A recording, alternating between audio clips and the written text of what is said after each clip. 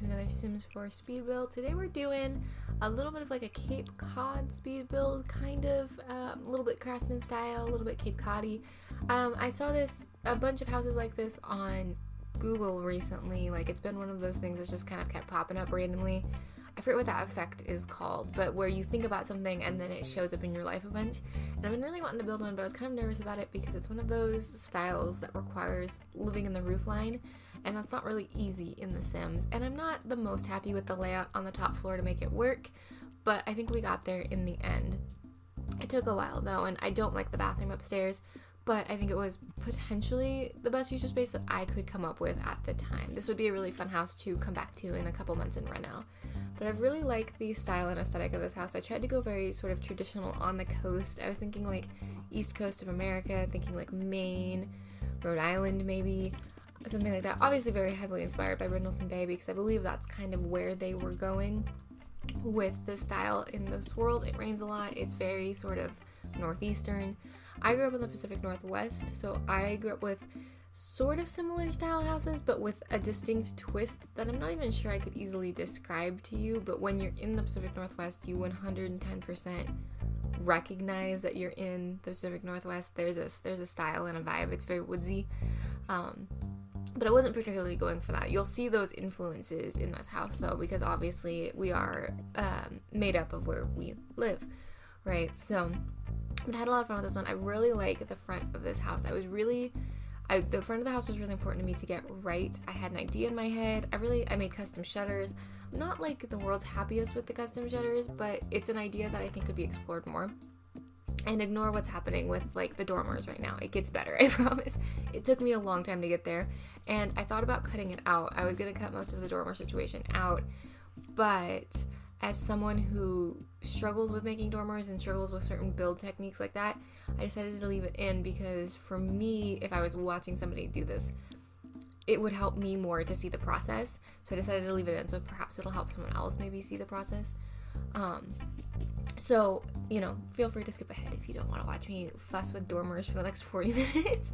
But I did the front of the house. I really cared about getting correct. I really wanted it to look like, be very recognizable as like a little Cape Cod. Honestly, it was also kind of mirroring those center chimney houses that are like really prevalent in like Massachusetts. They're called center chimney houses because the chimney comes right out of the center of the house, which I didn't exactly do. I stuck the chimney on the back and on the side, but the idea behind it was like the hearth was in the middle of the home. It warmed the whole home. It kept the whole house fed, things like that. And sometimes you have double chimney houses. I watched a documentary on it, and now I think I'm an expert. I'm not, but so I was thinking about those kind of houses too as well. So you'll see a little bit of that kind of influence, especially in the kitchen. There was a wing that I didn't really know what to do with, and so I kind of decided what I would have done with it in real life, most likely, because I'm not really a formal dining room kind of person, is I would have made it like more kitchen storage or made it more usable for the kitchen. So it's honestly kind of just a silly little showpiece in the house because the Sims don't need storage, you know, they don't need like tons of counter space necessarily when they cook. They're not programmed to sprawl like a normal human. But it kind of gives the impression of like, oh, this would be where like all her baking and stuff happens. And then there's a sunroom off the living room, kind of the same thing, although it is usable as like a reading nook or something like that. But the Sims don't really need sprawling space, but I gave them sprawling space in this house. The upstairs is kind of tight. It's technically 2 bedrooms. I have one set up as an office right now, because the Sim that lives on this lot was actually the first Sim to ever be on this channel. I booted her out of her house, and I came back to build this, and so I was still kind of building it with her in mind a little bit. You know, maybe this is a house number 2, a little bit of an upgrade, but also I just didn't really have a Sim in mind, and so when I kicked her out of her house, I was like, well, I'll build it kind of for her. So she has an office, and the bedroom is on the side with the balcony, and is a usable balcony, because she had one in the last house. And those do seem to be kind of common, although I don't know how usable they are, to be honest with you, in actual houses, but they all have that little like flat roof with the cute little like fencing decoration, so I decided to do that. This house actually inspired another house that is in progress that I don't know if it'll ever see the light of day, because it was more or less just a proof of concept, but this inspired another house recently that has a similar little, I don't even know what to call it, because balcony feels weird, but I guess it is a balcony, but it feels wrong to call it a balcony. But either way, I spent a lot of time on the outside front of this house, and I spent a decent amount on the backside, although I will say, because it faces the ocean, and I know if I lived on this lot, I'd be outside all the time, the backyard is much more utilitarian. There's some gardening, there's places to eat, a place to work in, you know, be outside, and it leads obviously right down to the beach. So I put a bathroom in the back of the house as well, so that when you came in the back door, you could immediately just head into that half bath and get changed a little bit and cleaned up so that you didn't track sand all the way through the house.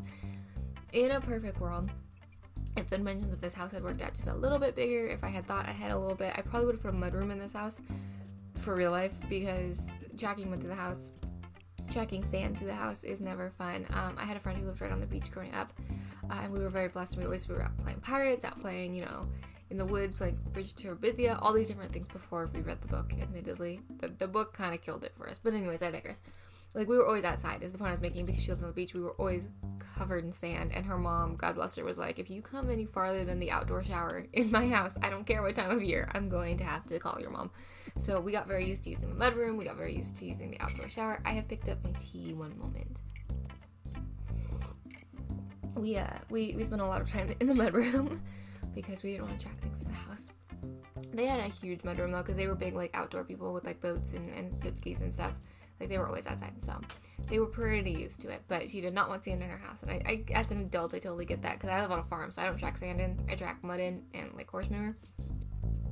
And there's definitely, like, unless I absolutely have to for some reason, like, my boots don't come in my bedroom. You know, the boots don't really come past the back door unless I absolutely have to for some reason. And I have, like, a pair of slippers that I wear around in the house because I don't want I don't want to track a bunch of stuff in. And we have these things called goat heads. They're like, it's a ground covering weed, but when it dries these little pokey balls, and that sounds not that bad, but I mean, they're like nasty little, like, Google goat's head, and they're nasty little stickers. We have those here where I live, and you can't beat them. Like, when the world ends, it'll be cockroaches and goat's head. I swear to you, they are the devil's plant, because you can't beat them. You can burn them. You can burn them and chase them down for 20 miles, and if you miss a single strand, they're back. And if your neighbor has goat head, you have goat head. It's ridiculous.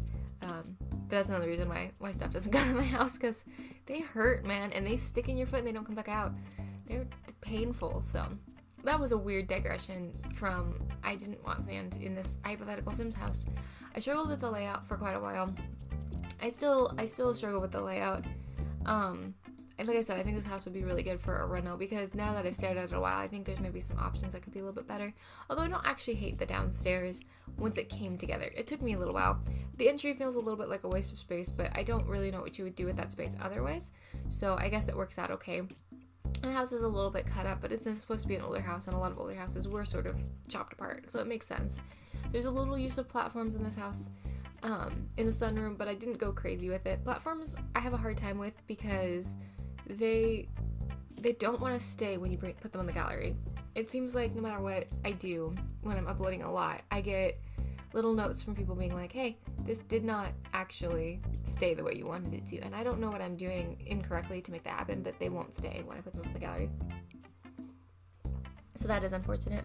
The inspiration for this house is very easily to pick out. It's very easy to pick out because it's very much just on the beach, coastal, Cape Cod, a little bit old school. I do fix that bush that was peeking through the wall, that kind of thing. And then there was one sort of room where I didn't really follow the coastal theme. There was a rug that I received recently in a pack. I don't remember what pack it's from. Probably high school years, because that's the most recent one I bought. So I'm thinking it's a high school years rug, but I couldn't tell you for certain. But anyways, I just noticed this rug, and it's really pretty, and so I built the entire office space around that rug, because realistically that's probably what I would have done if I found a rug that I absolutely fell in love with like that. I'd have probably designed the whole office around it. So that's what we did. So the office is kind of purpley. It's a lot darker than the rest of the house, but honestly that might be good for working. Like if the rest of your house is really sunny and bright, it might be nice to have a space to go cozy up at the end of the day, go get your stuff done. It might be a nice break. I find that I need like visual cues when I'm done with work to switch into like building mode or something else. The other day I had a 14-hour workday, which is not bad until you consider there was no breaks in that 14-hour workday. And so it took like a lot of really being intentional about stepping away to get out of work mode, because my brain was just like, nope, we're committed, this is what we do now, we're in work mode. So like I think about that stuff in The Sims, even though The Sims are incapable of stewing about work. I think I always think like my Sim, if they work from home especially, they would stew about work, because I stew about work. So I always try to make it so that they have a good break between their office space, or a way to put their office space out of them, or I try to, at least. It doesn't always happen. But that was kind of the goal, was a really solid transition between the office and like the bedroom and the office and the rest of the house. This house is also pet friendly. I planned on giving her a dog and a cat, I think is what I planned for in here.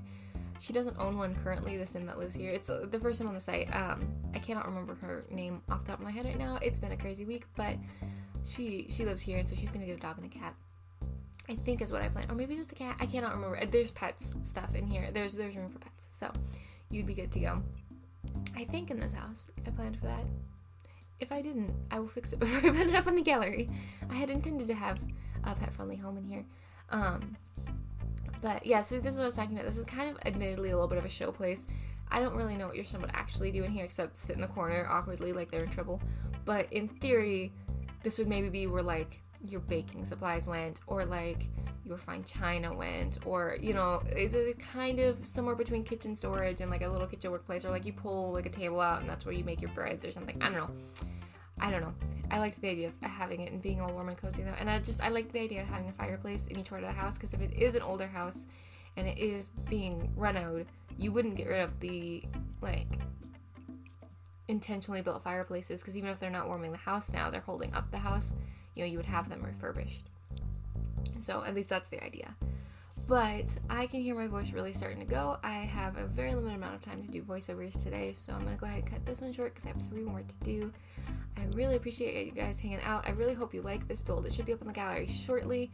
I've had some internet issues again recently, but once I get those worked out, there should be another big batch of houses going back up on the gallery. And hopefully this video, I won't have to go to the library to upload. Well, that would be nice. Anyways, I'm gonna go. I really appreciate you guys hanging out. I hope you're feeling very, very loved right now. And if you aren't, please know that I love you. I'm excited you exist, and I'm glad you're here. And I will talk to you all in the next one.